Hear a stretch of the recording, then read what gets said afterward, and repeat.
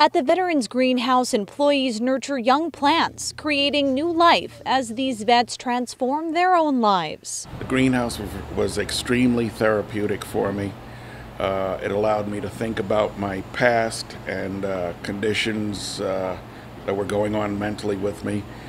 And I began to heal slowly but surely. Located on the VA's Lyons campus near Basking Ridge, the greenhouse is part of MTI Integrated Business Development, a nonprofit dedicated to employing previously homeless veterans.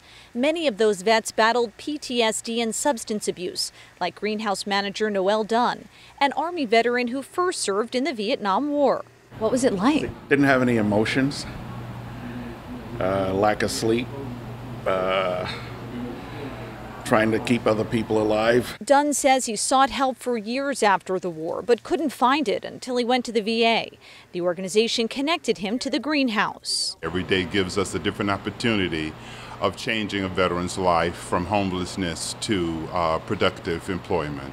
MTI Integrated Business Development founder and CEO Wendell Knight says the greenhouse employs about 25 veterans each year. They're paid through various grants. Veterans are referred to the greenhouse by the VA and other organizations within the community. The goal is to prepare vets for the workforce and help them eventually find competitive employment in a variety of fields. Since 2010, more than 100 veterans have found jobs. Beyond the greenhouse, job coaches provide other support services like resume writing and mock interviewing. We veterans need to reach out to the other veterans more than anything. Army veteran Efren Mercado says he's grateful he can help other veterans. We are working with veterans who can actually trust in us and open up to us because they understand that we know where they're coming from by having gone through what they've gone through. Efren just got his master's degree.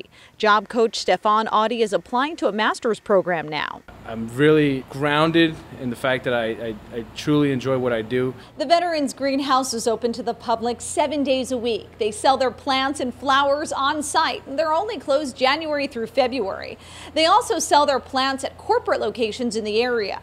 Knight hopes to eventually build a greenhouse off-site so they can offer more jobs and attract even more customers. The revenue from the flowers, herbs, and vegetables goes back into the business, says Knight. Manager Noel Dunn hopes to get a college degree. Right now, though, he's enjoying this job. Oh, with the plants, it's like everything comes from a seed. And so all of us become like Johnny Appleseed. This veteran will keep planting seeds for the greenhouse and for his fellow veterans. In Lyons, I'm Lauren Walco, NJTV News.